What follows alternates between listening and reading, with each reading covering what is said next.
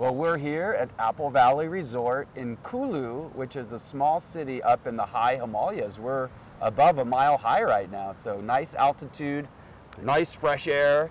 And maybe you can tell our audience what pranayama is. And a lot of oxygen in the air. And pranayama is to breathe properly, number one. Breathe properly. Because most of the people, they don't breathe properly. The intake of their oxygen is hardly 40%. And that's why they get so many problems. So when we breathe properly, then we get almost 100% intake of oxygen. So we train our body. At the same time, we train our mind. You know, because thought and breath are connected with each other. So by doing this, our body becomes healthy and mind become more concentrated. And then once mind is concentrated, it's easy to meditate. And meditation takes you to that space where there is no thought, just pure awareness, energy and alertness that you are forever, pure, free, forever.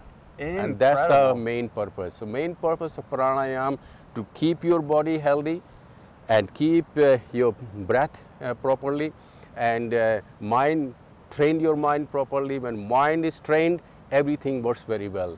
The person who has a trained mind is always happy, is always concentrated, and then he can achieve anything what he wants. Why do you think most people don't get enough oxygen, or how are they only getting 40%? What are they doing wrong? Because they are running all the time. When you are running, you have short breath, right? And then the atmosphere is such, there is not fresh air, so you can't even do it. And slowly the habit get built, bad habit get built, and then once it becomes that, then. And when you don't breathe properly, have not enough oxygen, depression is one of the results. Arthritis is one of the results. What happens then, it creates more, system creates more carbon dioxide and creates certain acid which causes arthritis, depression. So by doing this, all the acid which is produced in the system is no more, it's gone. And then oxygen is translated into every part of your body, of your single cell, and then becomes healthy.